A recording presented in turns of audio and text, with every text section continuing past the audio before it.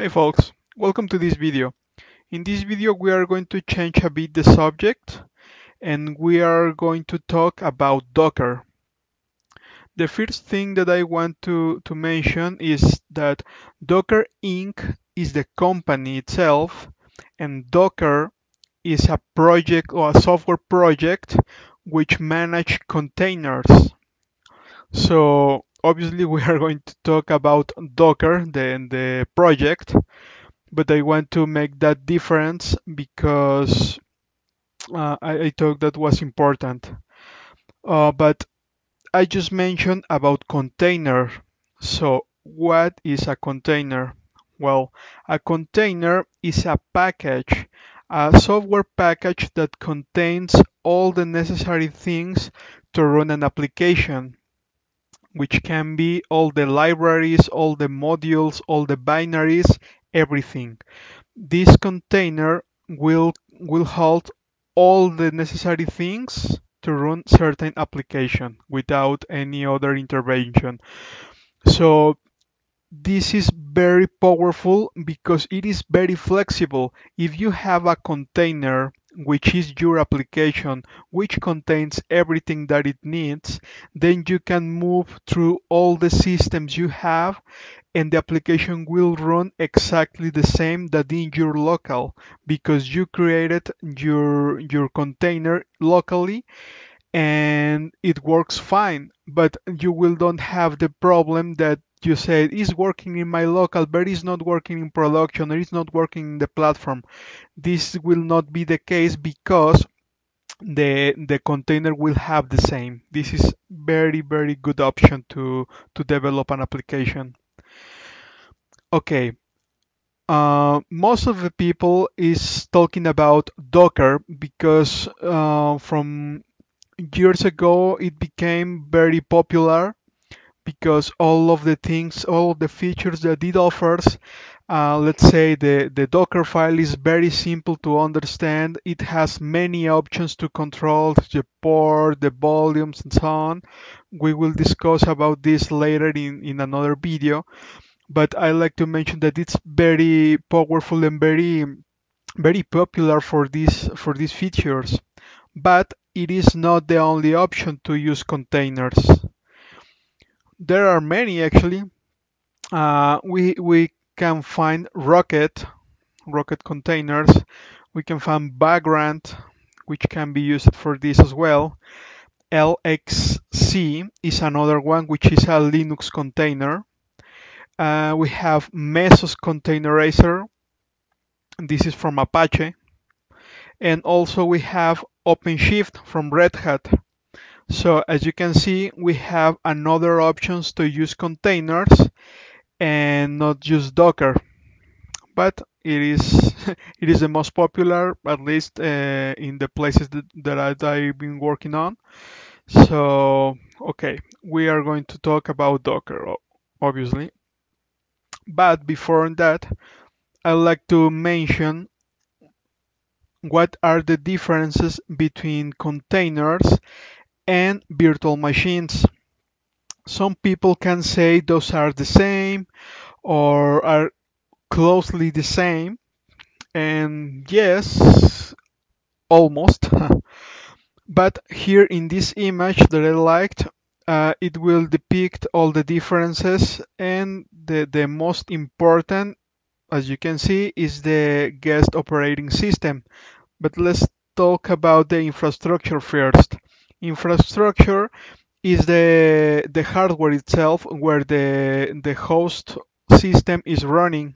It can be Windows, it can be Linux, but we have the bare metal, and above on that we have the system. And after that, in a higher level, we have in virtual machines we have the hypervisor. In this case, VMware, VirtualBox, or any other hypervisor or common software to create virtual machines will offer a hypervisor to handle all the virtual machines you want to create. In the case of the containers, especially in Docker, we have the Docker daemon. This daemon is the process that will handles all the interaction with the containers and will manage all the resources. A special and very important thing in containers is the isolation level about the resources. You can use control groups, which is are from Linux, to restrict the RAM memory, the CPU, the network. All of these resources are very important from the bare metal hardware that you have, and it's a good practice to limit or to set a threshold for those resources to avoid any performance issues. So Docker will offer that as well. But going back to the differences, we can see that in the virtual machines above the hypervisor, we have the guest operating system for each application. Obviously, in running in that guest operating system, we have the binaries, we have the libraries that will help the application to run. But a key feature here is that every virtual machine will have a operating system. This is a thing that it will increase the size of the virtual machine of the hard drive for that virtual machine about 2-3 gigabytes because it has the operating system. And a difference with the Docker containers, it will not have the operating system, so it can create a very lightweight containers which can go from a few megabytes to, let's say, a gigabyte, but the most common is the 100 to 200 megabytes. So it is very important to say that. Also, this will help if you are building microservices to have a light container to do so. It will be a good improvement. Also, another thing that is very helpful for this, let's say you have a cluster which has a master and a slave, both containers, and you are getting more and more requests in your application that you will need more containers to handle all the traffic. So you need, or you only can start more containers to join to the cluster. This will be very easily and fast because the containers are very are not big.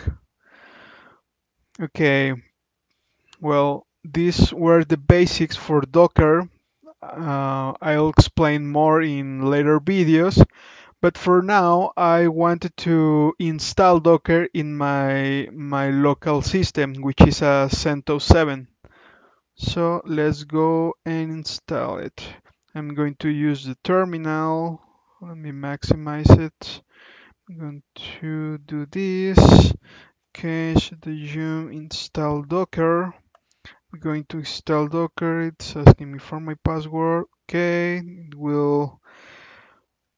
As you can see, it will install only 18 megabytes. It's very less.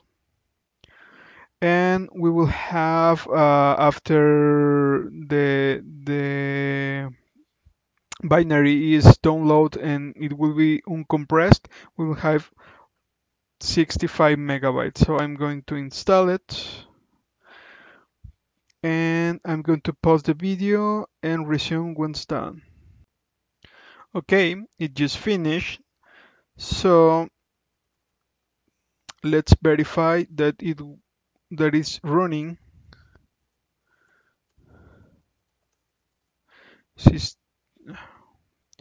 Had a typo here, systemctl status docker. Okay, as you can see, the service is disabled at the moment, so I'm going to start it. Start will prompt for my password. Okay.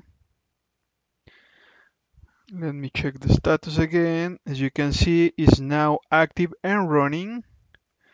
So Let me check the version. Okay, it's just installed the 1.30.1 and the API version 1.26.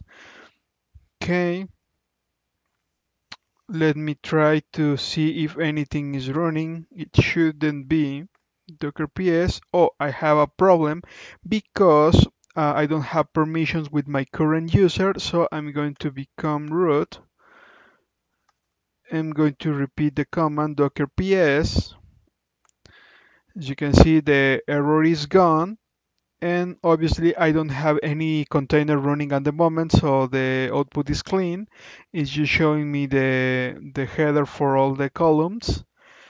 But by doing this, we can see that Docker is correctly installed in my system. Okay, this is all for this video. I hope you enjoy it. Please subscribe to the channel and you can suggest more topics and we will see more about Docker in later videos. Please stay tuned. Thanks.